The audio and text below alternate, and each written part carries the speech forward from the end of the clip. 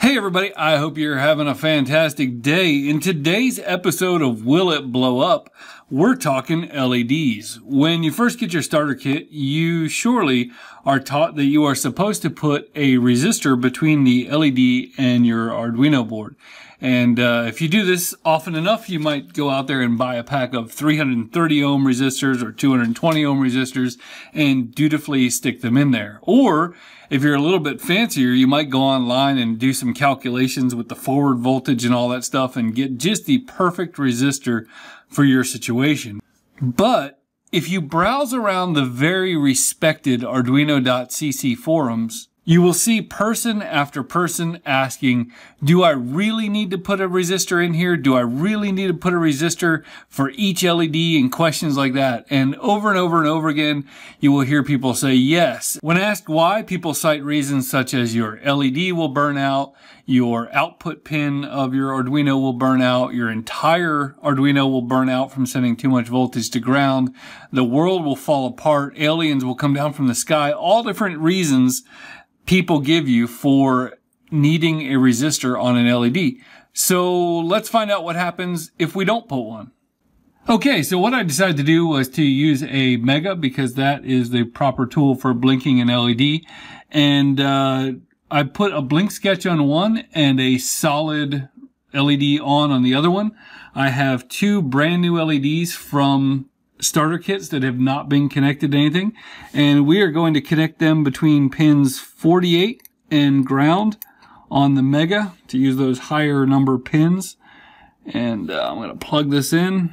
I've just done a test fit but never fired these up, so I added a couple screens to these things so that we can see if they reboot, and we are going to add a little bit of royalty-free disco music and fire this thing up. Contact.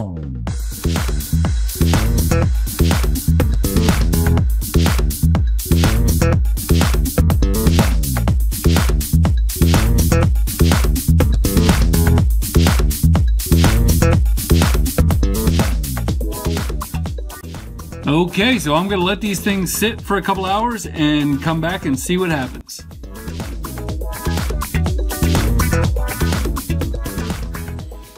Okay, it is a full day later, and as you can see, they're actually even pretty much in sync. I figured that if one of these things had rebooted or something like that, there's no way that they would still be in sync. These are not connected in any way. They're just two Arduinos running two different scripts. So everything seems to be operating fine. The LEDs are apparently about the same brightness and stuff like that. I was trying to think of how I could test if there was actually damage going on to the LEDs. And so what I thought about is that was a 5-pack here, and I've tested these, and the resistance between these three control LEDs doesn't seem to be similar at all, but the forward voltage is. And so I'm going to go ahead and pull these out and test to figure out what the forward voltage is. These read between 1.91 and 1.94 volts, and I would assume that if there was damage going on, that this thing would be weakened. So let's grab this one out. Let's go ahead and turn these off. This one comes back at 1.93 forward voltage, so it is right dead smack in the range of the other one. And let's pull this one.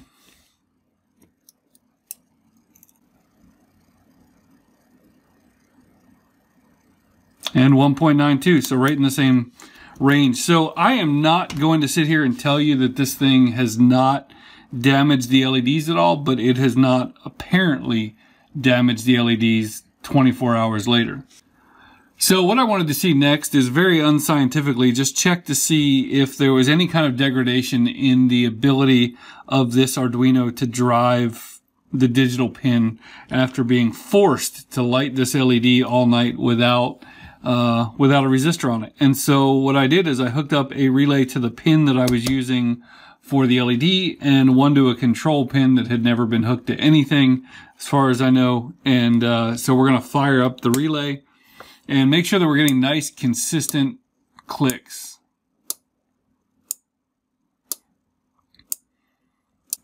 As you can see, the pin that I torture tested is having no problem energizing the relay and turning on the LED. We're getting nice consistent clicks on both channels, not a problem at all. So what kind of conclusions can we draw from this? Not a ton. Should you use a resistor with your LEDs?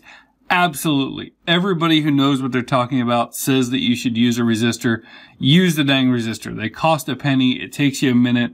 Go ahead and use the resistor. So the question is about long-term damage. How would you guys measure the damage that is happening to these LEDs and the damage that is happening to the Arduino? I am more than willing to do a long-term test. We can use different colors of LEDs. We can use different sizes of LEDs. I'm open to doing whatever for a long-term test to see what happens if we just let her rip. So anyway, I was just goofing around and I wanted to share my results. So hey, thanks for watching. Let me know what you want to do for a long-term test, and have a Merry Christmas. Have a Happy New Year. Thanks for watching.